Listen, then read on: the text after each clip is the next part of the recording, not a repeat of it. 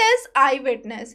There was a very good example or an experiment that was done by Loftus, and Loftus basically talked about a scenario where a group of individuals witnessed a car accident, and then they were asked to report the incident. So what happens is the offense would be taken into consideration based on what the eyewitnesses have for the accused, and this could be manipulated. How? Let's say the eyewitnesses were shown a film where two cars smashed badly. So after seeing that film, when they are asked again about the same event or the offense that had happened, their responses might vary. Similarly, if I meet the eyewitnesses and say that the cars smashed or the cars contacted, there is a difference, and that difference would bring a difference into the answers that have been revealed by the eyewitnesses. So eyewitness memory is something that is very susceptible to the external phenomena that occur around it, and usually used in criminal proceedings, trials, court trials that are seen. The next is false memory. False memory means that the imagination of the events that did not take place become so powerful that you forget the actual incidents that took place. So let's say in the actual incidents, the two vehicles contacted, but then you were shown a movie or an incident where the two vehicles smashed badly.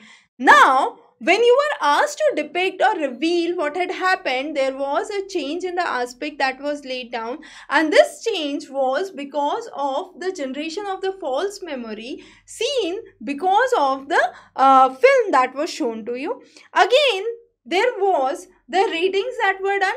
So there was a kind of constant thrust that was given onto your memory systems, and that led to generation of false memories and imagination of the events that did not take place actually.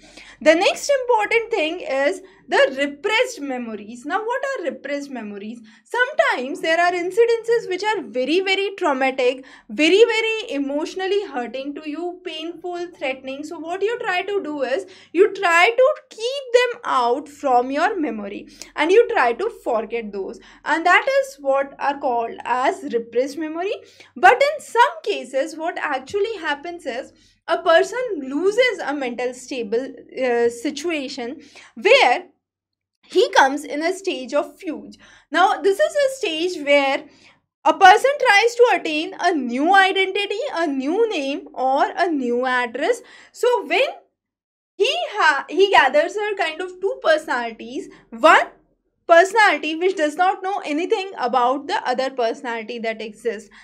There are cases associated with forgetfulness, amnesia, loss of memory that is seen with higher anxiety. A similar good example that you might witness in your daily life is forgetting during your examination.